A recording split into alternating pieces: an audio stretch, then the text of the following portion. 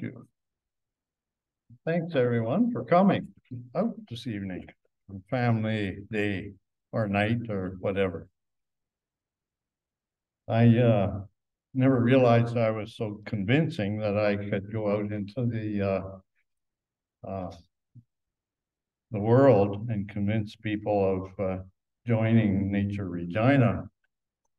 I don't know if I selected the people to know that that's what I was there for or not, but I never was as successful as the males, the Hungarian partridge males, and have females chasing me all over the place. I'll have to see what the approach is of these Hungarian partridge. We've actually seen that happening in our yard as well. So I'm here to talk about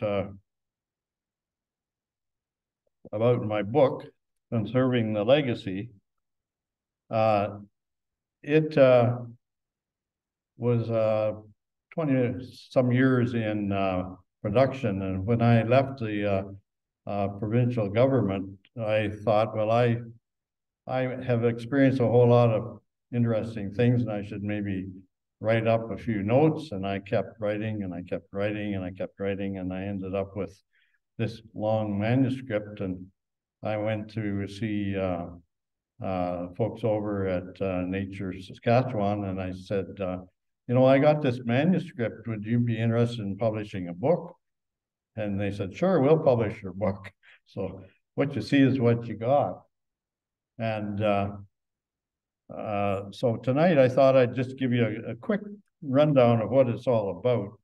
It's kind of chock full of details and information about things that happened over the 20th century, from 1905 to 2005, essentially.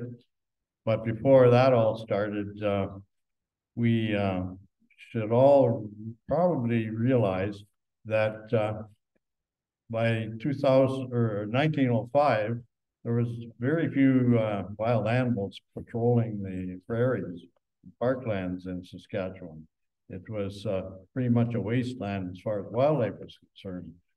Indiscriminate hunting of the bison had wiped out all the buffalo and the other large animals, and a lot of the large birds as well. Swans and large Canada geese were almost extinct. So when the people who were assigned the responsibility to manage the wildlife, they called it game, they had very little to work with. So the first thing they did was to concentrate on reducing all this rampant killing. So they closed hunting seasons, or if they had a hunting season, it was very limited and short and small bag limits and so on. The other approach was to try and enhance the recruitment of wild animals. And the only thing they could think of was to actually move animals around. So if there was a shortage of, say, beavers in the commercial forest, they'd get beavers from somewhere else and translocate them and stock them in northern Saskatchewan. Now that sounds simple enough, except the way they did it in those days, they thought they were being really smart, because the airplane had just kind of come into use a little bit, and they would live trap some beavers sort of in southern Saskatchewan, where there was still quite a few, and load them onto a bush plane, fly them up into a suitable lake up in the forest, and gently release them off the pontoons of the plane. The pilots always like to say that the beavers helped them fly the planes, but I don't think that would have worked. But the early wildlife managers, they really had an animal focus. So there was no understanding of habitat relationships for like the whole life cycle of a particular animal. So each specific animal, people were interested in enhancing that population and so on. But one thing that was done back in the early days, and I think that was first, the convention first took place in 1916 and 17. The Migratory Bird Convention, and then there was an act passed in Canada and the United States, and eventually Mexico. That was a major step forward in managing the migratory birds that travel back and forth every year. Before that, it was believed that there was so many birds that you never had to worry about them. But I guess they got scarce enough, they felt they had to do something, and they really accomplished quite a bit by that, because our wildlife hunting seasons for ducks and geese are still based on agreements between the Canadian government, the provinces, and the USA, with Mexico coming on later on. And the main approach was to restrict hunting seasons. There were a few game preserves created that used to be forest reserves, or were still forest reserves, and they just strengthened the legislation to make them wildlife reserves as well. So there was a little bit of habitat created, saved, and the province got a hold of some pheasants and started a pheasant rearing facility south of Saskatchewan, just by Beaver Creek there. That pheasant farm raised pheasants for well up into the 1970s, I think it was. And one of my first jobs when I came here as a biologist, or a summer student actually, was to load a bunch of baby pheasants into those chicken crates that you can buy baby chicks in, and take them off to different locations around the province. So you'd be driving, it would be hot, you'd be driving down a stuck road, and dust just billowing in through the windows of the station wagon. And you go find a nice spot there that looked like there'd be lots of place for the pheasants to breed and multiply, and you'd take them off the back of the car and empty them out onto the side of the road, and they'd go trundling off into the ditch. But I lost faith in that approach. When I had a chance, I stopped it. Because if you turned around at the end of the road and came back, all those pheasants, little guys that you had released, were still standing on the road like this. And they had no sense of self-preservation whatsoever. I never did actually see a coyote in the marsh or slough nearby licking his chops, but I'm sure they were there. So the stalking and restocking and the restrictions of hunting was the main thrust for perhaps the first 50 years of that 20th century. One other thing that they did, the conservation managers did do, was some public relations and education.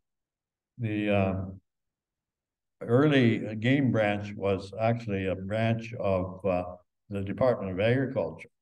And the Department of Agriculture was trying to help farmers learn more about how to farm successfully. And they had these better farming trains where they had a number of cars in a passenger train outfitted to act as a traveling museum. And the wildlife people, they thought, well, that'd be a good way of passing on some information to the public about wildlife. So they used that as a public education program. But come the end of the first half century, 1950s, a lot of the work, I think, was actually done by non-government organizations like Nature Saskatchewan and the local chapters here and there around the province. The Saskatchewan Wildlife Federation, which came from all the fish and game leagues that were created, and the people at Ducks Unlimited that were working diligently on all the wetlands to try and enhance the wetland habitat that had been largely destroyed by the early 30s. Well, when the 1950s rolled around, the powers that be in Regina decided, and Ottawa, decided they needed a little bit of technical expertise. So they started hiring professional biologists. And they brought a more scientific approach to wildlife management and wildlife conservation. And so there was a whole lot of wildlife research programs got going. And when I first came out, my first responsibility was to do a study, a multi-year study on sharp-tailed grouse, but there was studies on all the major game mammals and large Canada geese that nested on the prairies here. So for 20, 25 years there was a tremendous proliferation of information about population dynamics and habitats for game species. They discovered that it was one thing to know that moose required a certain kind of habitat, or deer required a slightly different kind of habitat, or ducks required a different habitat again. But where was all this habitat? They had no idea. So, and this was a common problem across Canada. The Canadian Wildlife Service, or it started out as the Dominion Wildlife Service, they took it upon themselves to start under the auspices of the what was it called?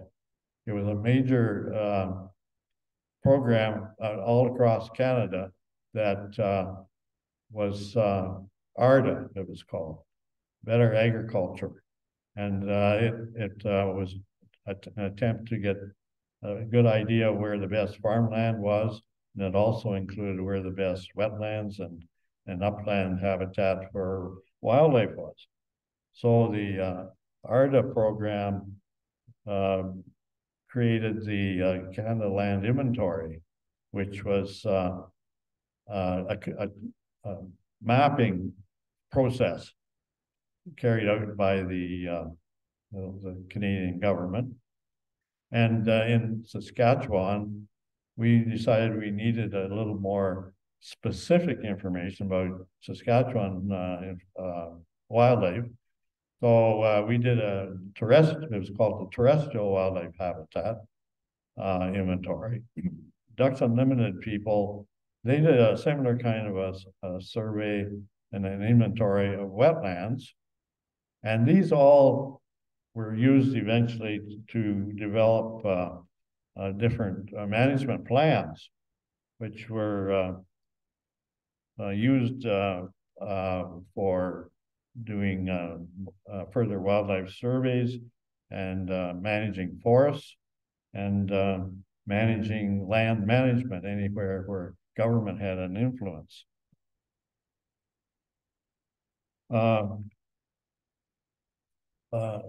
Eventually and ultimately, the provincial database was used to set up the information for the Wildlife Habitat Protection Act. And for any of you who came to the program a couple months ago, commemorating Lawrence Scott and his the book about him, he was instrumental in getting this Wildlife Habitat Protection Act passed. And that whole act was based on a whole bunch of maps that a whole bunch of summer students spent hours and hours and hours coloring up in the back rooms of the provincial administration building. I still remember all these young people coloring maps. I don't know whether when we recruited those kids, whether we asked them if they could color between lines or not, but that was their major job for a long time.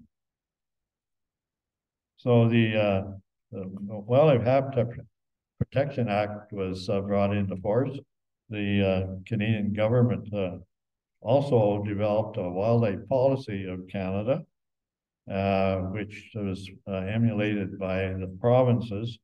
So then, and also the some of the non-government organizations, the World Wildlife Fund, national ENGO, they came up with the idea of the of a conservation action plan for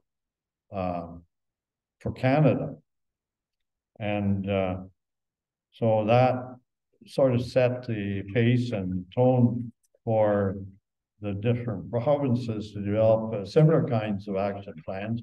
Saskatchewan, the agricultural people and the wildlife people quite often were at odds, but in this case, they got together and they created the Prairie Conservation Action Plan. And it's interesting that it wasn't the Wildlife Branch or Wildlife Federation or Nature Regina or any conservation organization that took possession of that. It was the ranchers. And the ranchers at that same time, were quite concerned about the loss of native prairie. So they undertook to implement the various actions of the Saskatchewan Prairie Conservation Action Plan. About the same time, the federal government standing committee, Senate Standing Committee on Land Use, the Sparrow Committee, it was called. Herb Sparrow was a Saskatchewan senator in Ottawa, and he headed up a study that ended up producing a book called Soils at Risk. In that book, they identified across Canada what the condition of soils was. Now, soils, when I was in school, and just about everybody else I ever ran into who had a biological bent were not interested in soils. But it turns out soils were the basis for just about everything else that happens on the landscape. And the Herb Sparrow's report called Soils at Risk determined what the problems were. And in Saskatchewan and the drier parts of the prairies, the big problem was summer following. And it was after that that some of you may have noticed, those who have spent much time out in the landscape, that about 35 years ago, they stopped summer following. There used to be 1 out of 3 years that were spent a field would be summer followed. Sometimes it was every second year. And there was a reason for this. The farmers believed that that would conserve moisture for forthcoming crops. But the Sparrow report pointed out that by leaving the soil black and letting the wind blow over it and the rain pour down on it, it was just eroding all the goodness out of the soil. So they stopped almost well, within a decade, with the assistance of Ducks Unlimited, doing a lot of the extension work, and the agricultural people approaching the farmers, and they stopped summer following. That was really a good thing for most wildlife species. Anything that nests on the ground, or the small mammals that live in the low vegetation, they now weren't exposed to part of the summer, or part of the year rather, and by summer following. So it really enhanced the nesting habitat and the reproductive success of a lot of the migratory birds, a lot of the ducks and the upland shorebirds and what have you. And so that was a major step forward. And just to kind of wind the talk up, toward the end of the 20th century, or around from the 1980s on to the turn of the century, there was an increasing concern about the loss of biological diversity and the increase in numbers of wildlife species that were becoming at risk of extinction. So there's been a tremendous amount of work put toward species at risk over the last, well, it's going back 40 years or so now, but that concern still continues. Some of you may have heard on the news yesterday that the United Nations is still, their committees that are working on land use and so on are becoming increasingly concerned with the loss of biodiversity of the different species of plants and animals in Canada.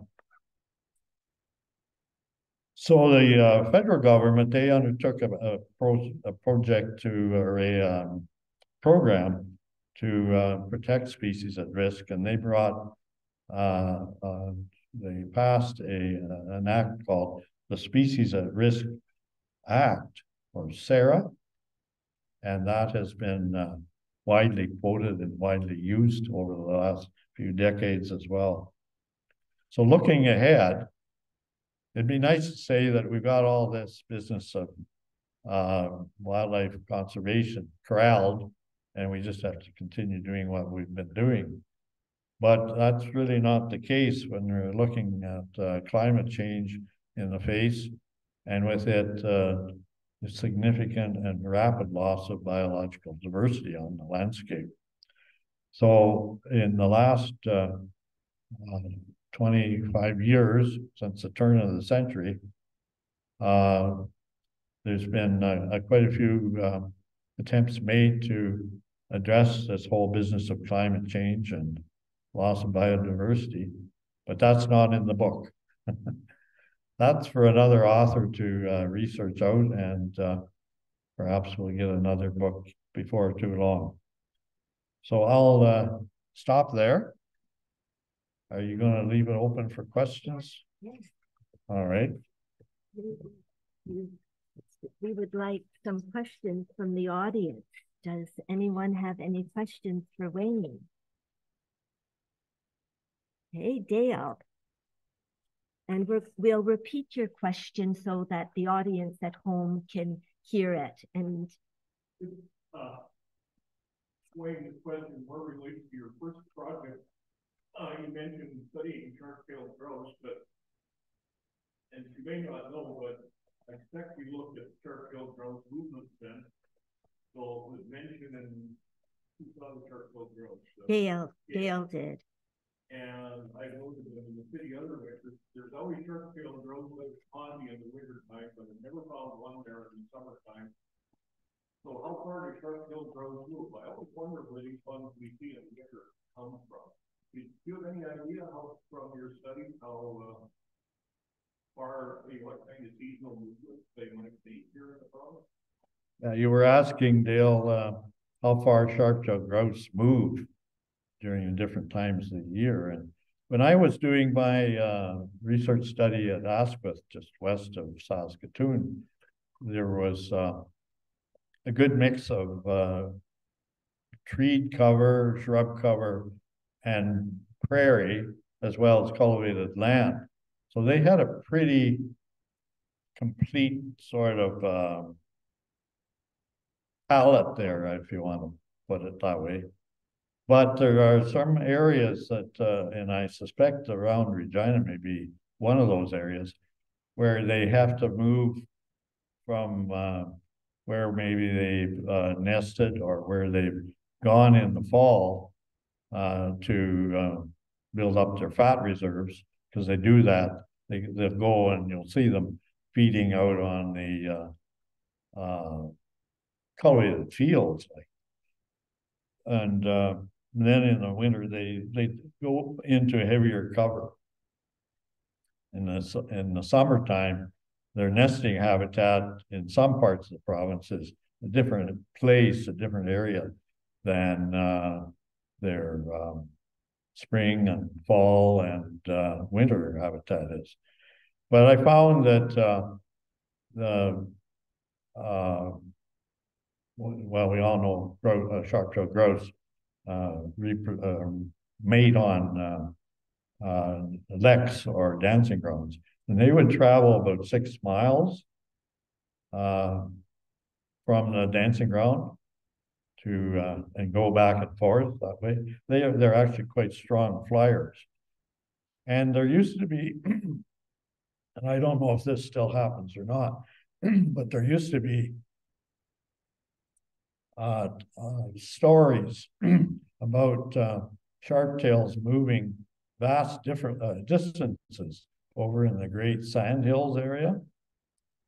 There used to be just very high populations of sharp-tailed grouse there back in the 60s. And then they seemed to disappear to a large extent. Why, I don't have any idea. But they used to see large flocks of them moving in that area for some reason. Well, I suspect it's all a function of food availability and cover.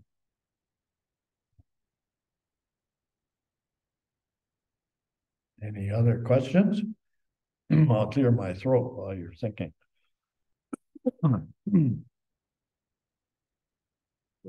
Yes.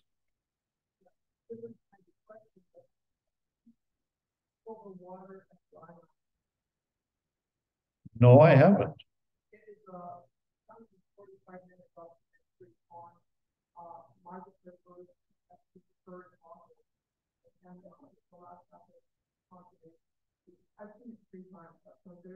I see.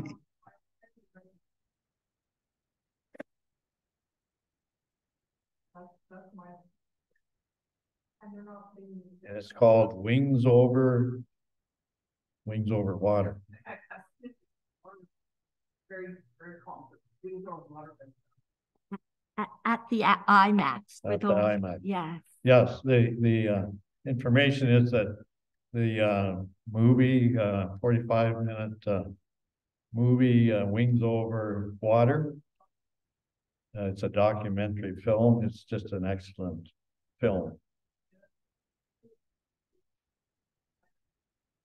Oh yeah, it's on until sometime in April.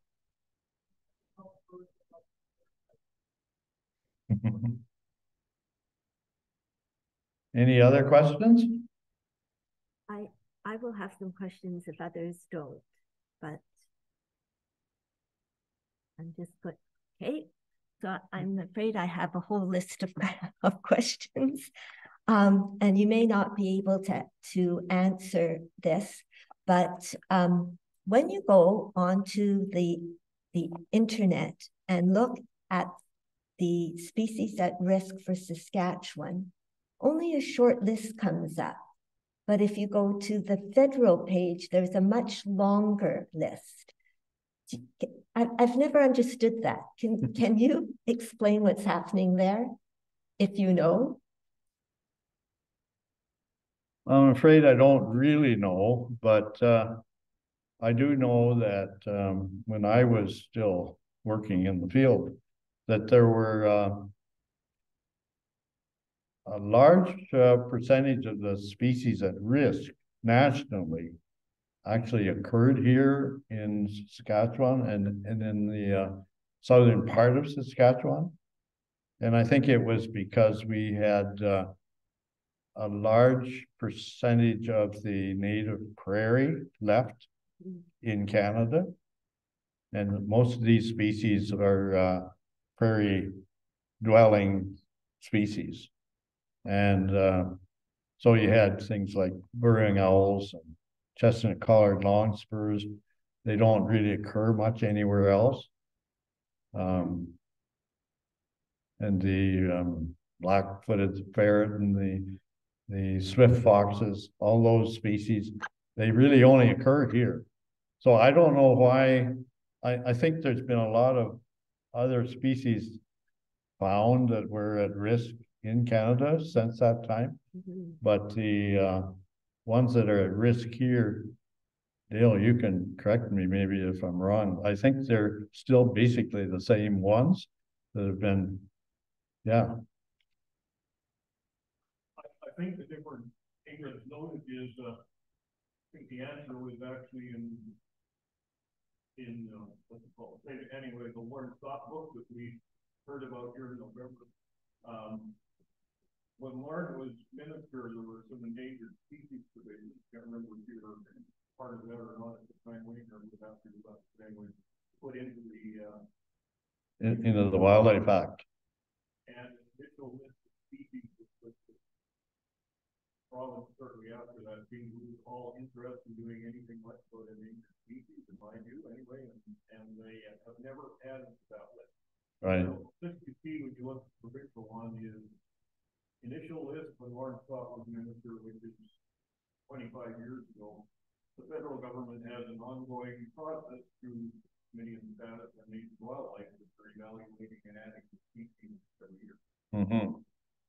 Dale used to be the endangered species expert for the department for the wildlife branch, and I'm sure he sees the CSIWIC reports and the status reports in his sleep because he used to have to produce these by the dozens.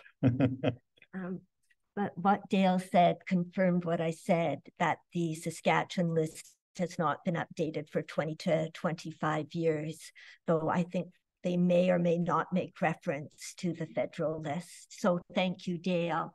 The other question I had was about PCAT, because I think I went to one of the very first workshops they had, and I remember that because I was sort of not a rancher, not with government, I had to get at first somehow special permission to attend. And now I would have to say that is one of the most successful workshops out there for the environment. If you ever have a chance to go, it's fantastic. And what I really like about it is that people from different places in life talk to each other. So you get ranchers and oil people and environmentalists and school teachers. They're all talking to each other at those meetings. So if you ever have a chance to go, I would highly recommend them. And so you had something to do with that, is that right? Not directly, no. Okay. I was just a reporter in this case. Yeah. But I think we make a good point, Ingrid, that through the years of efforts to conserve wildlife in Canada and in the province, you get a lot better results if you involve all the so-called stakeholders. Because as a compatriot of mine used to say, nobody's got a monopoly on good ideas. And we need all the good ideas we can get. And I think that will be the end of my my questions, but I